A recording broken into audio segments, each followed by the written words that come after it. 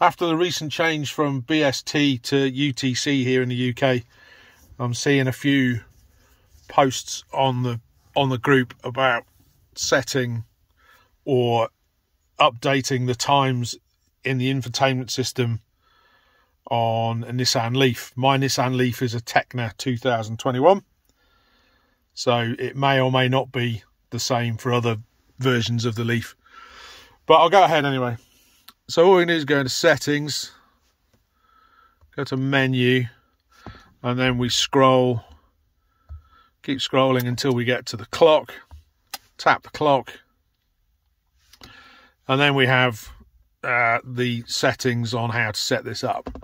So we can see on here we've got on-screen clock on or off, clock mode, clock format. We'll get to clock mode and clock format in a minute. Date format. You've got offset hours here that you might want to set manually. There are some places in the world that have got half an hour time zones. Newfoundland, I believe, is one. But anyway, that's not a problem here in the UK. Scroll down, and if we go right to the bottom, there are currently 3 items which are not accessible. All right. And this is because at the moment, to the top, the clock mode is on auto. Now, what I believe this to be is that as long as the GPS system is working fine and it's giving you a correct position, it will work out what to do with the clock based on your GPS location.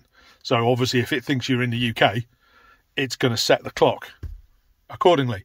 And they've got all sorts of algorithms for working out daylight savings time and all that sort of stuff. So on auto, if your GPS is working, the clock will work fine. If your GPS is not working fine and you have to set it up manually, you can set it up so that you can use a specific time zone. And if we scroll down now, we can see that my current time zone is London. But if we click that, and I'm actually, say, in Europe somewhere, and I want to be in Paris, then you can see that the time is updated by an hour because Europe is an hour ahead.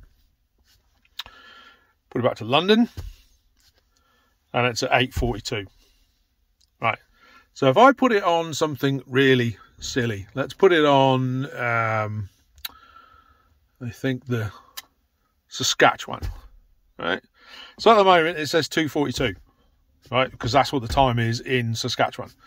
But if I go back out one level and I go up to clock mode and I select auto, it completely ignores this time zone here, Saskatchewan. And it's actually put the time at 8:43. Okay, but we're in time zone. So pick your right time, scroll down, something that's appropriate. There we go. London again. And if I need to change to summertime, just click that on and it's gone an hour ahead, but obviously it's UTC at the moment, so we'll turn that off. And it's gone to 8:43. And that's how you set up the clock. Now, there is a third option, clock mode manual. So now you can set the clock manually. And you've obviously got options here for setting everything up. But that is, I'm not sure how that would work in the long term. But it is an option.